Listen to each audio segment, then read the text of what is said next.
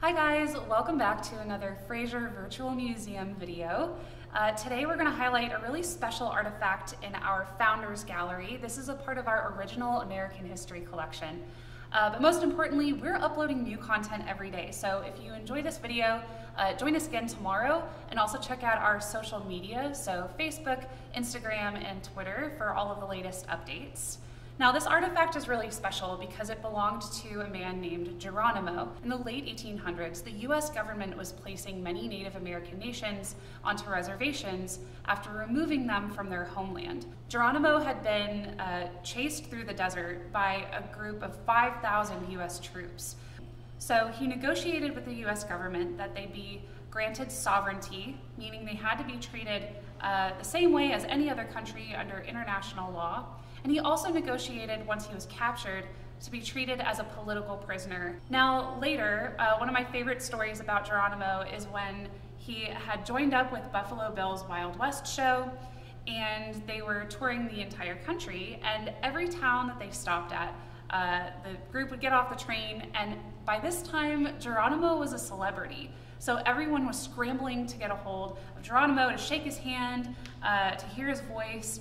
People were really captivated by who Geronimo was. He would take out his pocket knife, pop off a button, and sell it as a souvenir. And of course, when he got back on the train, he would sew on a new button and repeat the process. But with this money, he was able to send it back to the Apache and help his own people. We know that this belonged to Geronimo, but much like the souvenir story, we believe that this was probably one set of many that he sold as a souvenir over the course of his life as a public figure.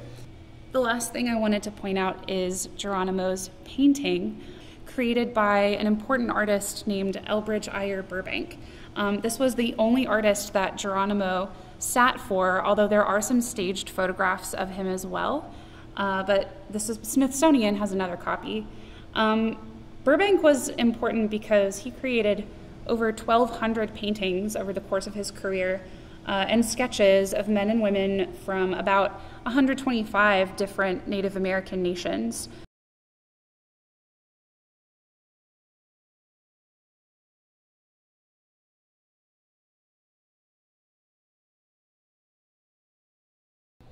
One of the things that I wanted to share with you is how to make your own Native American cuisine at home. Now, if you're Native American, I would love to hear your thoughts on this.